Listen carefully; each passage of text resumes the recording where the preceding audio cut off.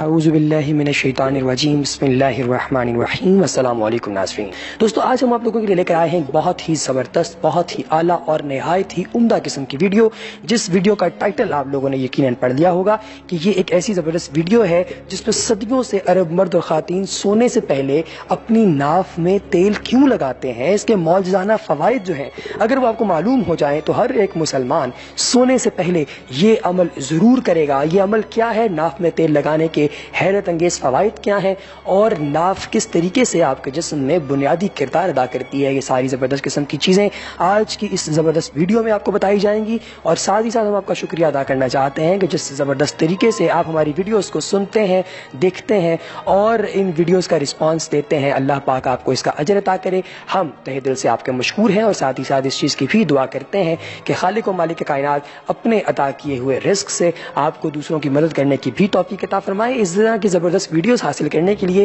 ابھی نیچے دیے گئے کمنٹ سیکشن میں اپنا نام تحریر کیجئے اور آنے والی جو ویڈیوز ہیں ان کی اپڈیٹس کو بھی آن کر لیجئے تاکہ کوئی بھی ایسی ویڈیو نہ رہے جو کہ آپ کی نظر سے گزرے اور آپ اس سے فائدہ نہ اٹھا سکیں۔ اس کا طریقہ کار بڑا آسان ہے، وہ بھی میں آپ کو بتاتا چلوں کہ آپ نے سمپلی یہ جو سبسکرائب کا سرخ رنگ کا بٹن ہے اس کو دبانا ہے اور اس کے بعد وہیں پر موجود بیل آئیکن یعنی گھنٹی کے نشان کو دبا کر آنے والی ویڈیوز کی اپڈیٹس کو آن کر لینا ہے۔ اس کے ساتھ ہی ساتھ ایک اور زبردست کام بھی آپ نے کرنا ہے کہ اگر آپ چاہتے ہیں کہ کسی ایسی زبردست ویڈیو کے بارے میں آپ کو بتایا جا سکے، کوئی ایسی ویڈیو آپ کے لیے بنائی جا سکے جس سے آپ کو فائدہ ہو، تو اس کا بھی آپ نے تذکرہ نیچے دیے گئے کمنٹ سیکشن میں ضرور کرنا ہے تاکہ اگلی ویڈیو ہم آپ لوگوں کے لیے بنا سکیں۔ تو دوستو اس کے ساتھ ہی ہم شروع کرتے ہیں ہماری آج کی زبردست ویڈیو کی انفارمیشن کو۔ ویڈیو کو آخر تک ضرور دیکھیے گا تاکہ آپ جان سکیں کہ اس ویڈیو میں ہم آپ کو یہ جو ناف کے حوالے سے باتیں بتانے والے ہیں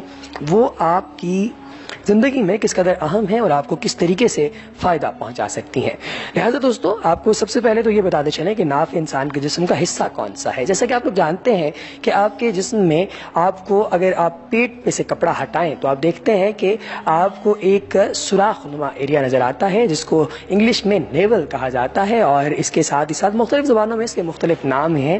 تو اس اسپیسیفک پارٹ کے حوالے سے ہم آپ کو بتانے والے ہیں کہ یہ کرتا کیا ہے، اس کا معاملہ کیا ہے۔ تو دوستو یہ جو ناف ہے یہ بیسکلی گیٹ وے ہے ہماری زندگی میں۔ ناف کا بڑا گہرا تعلق ہے، میڈیکلی بھی، طبی طور پہ بھی، روحانی بھی اور جسمانی بھی۔ یہ لطیفہ نفس کا ہماری عبادت سے بڑا گہرا تعلق ہے۔ جو لوگ روح کی منازل میں ترقی چاہتے ہیں ان لوگوں کے لیے خاص طور پر ناف بڑی اہمیت کی حامل ہے۔ جو لوگ کہتے ہیں کہ ہمارے ہونٹ پھٹ جاتے ہیں یا چہرہ پھٹ جاتا ہے یا ہماری اسکن بہت خشک اور کھردری ہو جاتی ہے، ان لوگوں کے لیے ناف میں تیل لگانا جادو کا کام کرتا ہے۔ اس کا طریقہ یہ ہے کہ سادہ سی ویزلین نے اور رات کو سونے کے وقت آپ نے ناف کو ویزلین سے بھر دینا ہے۔ صبح جب آپ اٹھیں گے تو آپ دیکھیں گے، آپ حیران رہ جائیں گے کہ جو ویزلین ہے وہ غائب ہے اور صرف چکنائی باقی ہے۔ وہ اس لیے کہ ناف اس کو خود بخود جذب کر لیتی ہے اور چہرے کے حسن و جمال کے لیے ناف کا بڑا گہرا تعلق ہے۔ ماں کے پیٹ میں کچھ بھی نہیں تھا، صرف یہ ناف ہی تو تھی جس کے ذریعے اللہ تبارک و تعالیٰ اتنے چھوٹے سے بچے کو جو ہے وہ اتنا مطلب میچور بنا دیتے ہیں۔ ایک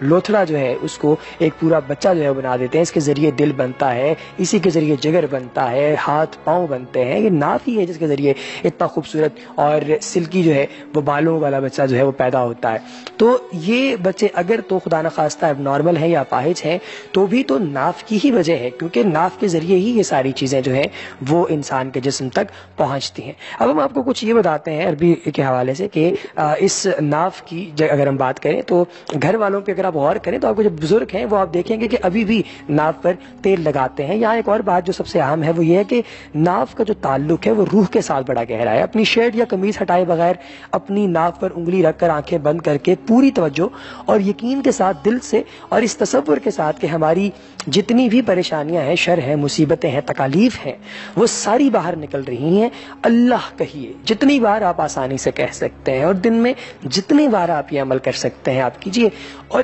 اس طریقے سے آپ نے عمل کرنا ہے کہ آپ کے مطلب سوچ کے اندر یہ یقین ہونا چاہیے کہ آپ اگر یہ سوچ رہے ہیں تو یہ ہوگا بھی۔ تو یقین جانیے کہ آپ کے صرف سوچتے ہوئے ہی آپ کو اتنا سکون اور اتنا اطمینان حاصل ہوگا کہ آپ خود پریشان ہو جائیں گے کیا یہ واقعی پاسبل ہے اس طرح ہونا۔ تو دوستو یہ بھی یاد رکھیے کہ چہرے کے حسن و جمال کے لیے، ہاتھ پاؤں جو ہیں ان کی خوبصورتی کے لیے، باچھیں جو ہیں ان کی خوبصورتی کے لیے، اینگزائٹی کو ختم کرنے کے لیے اور اپنی جو پنڈلیوں کا درد ہے اس کو ختم کرنے کے لیے، وہ